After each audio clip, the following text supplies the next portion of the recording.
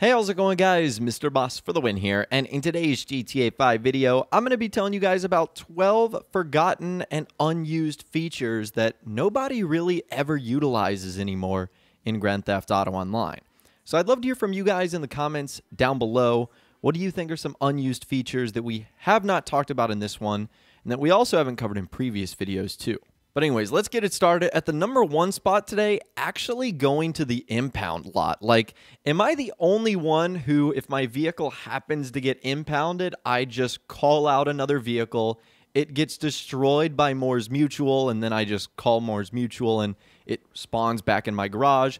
Or, with the addition of the CEO office assistant, you can just call her and she'll get it out of the impound for $1,000. So, like, why trek yourself all the way around town and then, like, pay the fee of $250? So I don't know about you guys, but I never go to the impound lot anymore. I really think that's one of the silliest features in Grand Theft Auto Online. But alas, I guess some people still might. I just haven't done it in years. Number 2 today, phone customization. Yes, you can actually customize a good bit of your phone. The background itself, the background colors, the ringtone alerts that you get. Most people probably never mess with this when they get into Grand Theft Auto Online because it's kind of an afterthought. I still wish to this day we had more phone customization options, like the ability to silence it altogether so we wouldn't get alert from, NPCs in game or even other players for that matter. But that's probably a quality of life change that Rockstar will never introduce, especially at this stage of GTA Online. At the number 3 spot today, calling Lester to request a job. Like, who has actually used this? Now, in previous videos, we've talked about a lot of other Lester services like locate car, boat, helicopter. And Lester has some useful features, but request job, like, really? At this point in time, who either A, isn't looking for a specific job, or like B, doesn't just go on call? Who would call Lester just to, like, request a job? That just seems like an extra step that you would do just to get something done. Like, why wouldn't you just go from point A to point B? So, not sure I've ever used that one, and I don't think really anyone would use that one. At the number 4 spot today, the laptop in our garage. Like, did you guys even know that this was a thing? I mean, we have laptops in our offices, every single business, most of our apartments, but there's a laptop in our garage, and it literally, like, doesn't make sense to even have there. Like, who has a laptop in their garage? Like, if you were to go in your garage right now in real life, do you have a laptop in there? So it just seems kind of weird. Although I guess this is sort of a special case considering we have our own mechanic shop and TV in there too. So I don't know, maybe if you are that rich, you have a laptop in your garage, but just who goes about using this? Like, pull out your phone. If you really need to use your laptop in the garage, if you really need to get on the internet in your garage, you'll just pull out your phone. So that seems a little bit silly to me. The number 5 spot today, the ammunition store shooting range. So if you're going to use the shooting range, you probably have it unlocked with the bunker, which was added in, I think, 2016, 2017. So you probably have no use at all to go to the, random ammunition shooting range.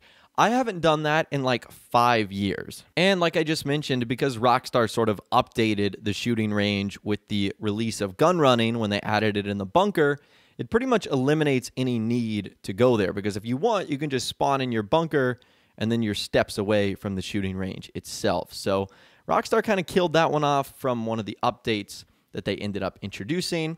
At the number 6 spot today, jobs like captures and parachutes. Like, if you go to the online menu, play job, and Rockstar created, there's like 5 or 6 categories where I'm like, yeah, I haven't done one of these in like 5 or 6 years, and I don't think I'm ever going to do one again. Like, seriously, who does parachuting? Like, that can't even be fun. Same with like some of the random captures. Like, unless you have people to play with, good luck finding another person across the world that wants to do that, because I'm pretty sure like 10 people per month play those jobs. That has to be like a record if that's the case. Those haven't been played since 2013 or 2014. In fact, when's the last time that Rockstar even made one of those like double money and RP like on their Newswire events? I really feel like it's been ages.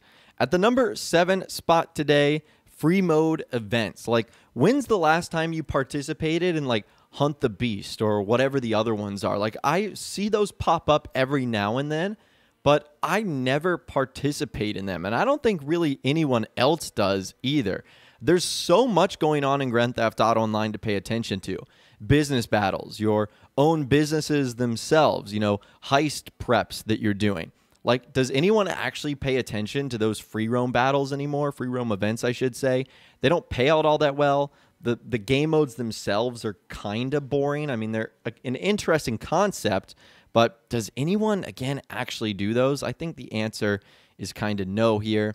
The number 8 spot, this one's kind of awkward. Using your microphone to earn RP. So I think there's a couple of different things that you can do this with.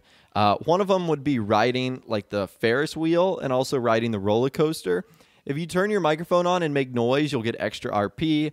Also, if you sing in the shower, you can get extra RP. And by far the most awkward of the bunch is if you find your way at the Vanilla Unicorn Strip Club. Yes, when you're getting a lap dance, you can get extra RP by yelling into the microphone and letting everyone know in the lobby what you're doing. It doesn't get much more awkward than that, and because of that, I don't think anyone actually does that. I'm pretty sure they can earn their 20 RP elsewhere without feeling very ashamed. Now, up next, we've talked about this in a previous Forgotten Features video, but it seems like no one really goes into the convenience stores anymore. Back in the day, in 2013, robbing them was actually a pretty effective way to get a little bit of money. But nowadays, in 2020, that money is so insignificant, and you can get snacks from other places for free, like at your facility or at your CEO office.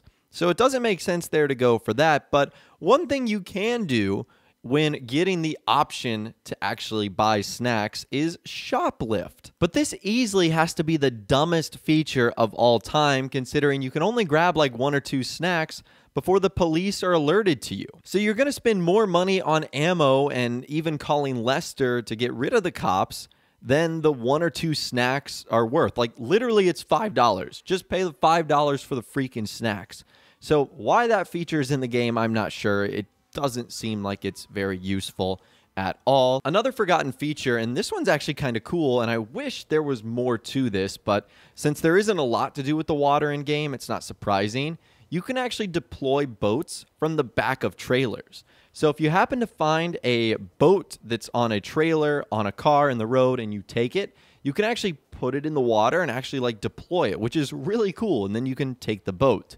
The only problem is if you want to put the boat back on the trailer, it doesn't like officially secure, so it will probably fall off as you're driving around the road. But that's pretty cool. It kind of makes me want Rockstar to do something more with the water in online, whether that's like a naval-based or underwater DLC. That would actually be kind of cool. And of course, when I was recording for this video, the one time I want to find one of those pickup trucks with the boat trailer on there, I literally searched for like 10 minutes, couldn't find a single one. It's typical. Whenever you're looking for something in GTA, it never shows up, but then when you don't care about it, it seems like you find an endless amount of them. And last but not least today, you can actually ride the train. I'm not talking about the train that goes around the entire map.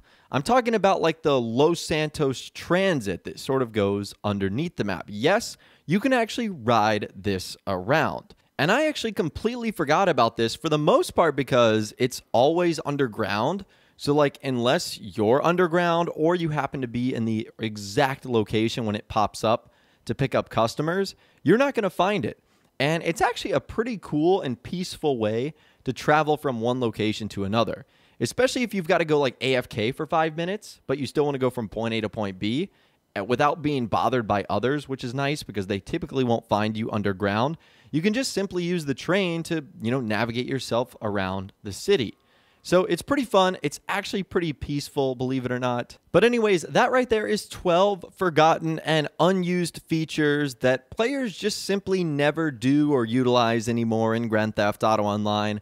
Like I mentioned at the beginning of this video, I'd love to hear from you guys in the comments down below. Let me know what you think are some of the forgotten or unused features, and let us know what you're thinking down there. If you guys did go to enjoy this video, though, a like rating would of course be awesome.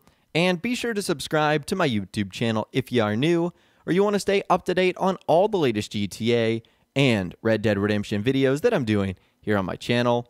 And be sure to ring that notification bell as well, Sometimes YouTube just doesn't work, and if you ring that bell, you'll always be guaranteed to be notified when new videos arrive. But of course, as always, guys, thank you all so much for watching. Take care, and I'll see you guys in the next video.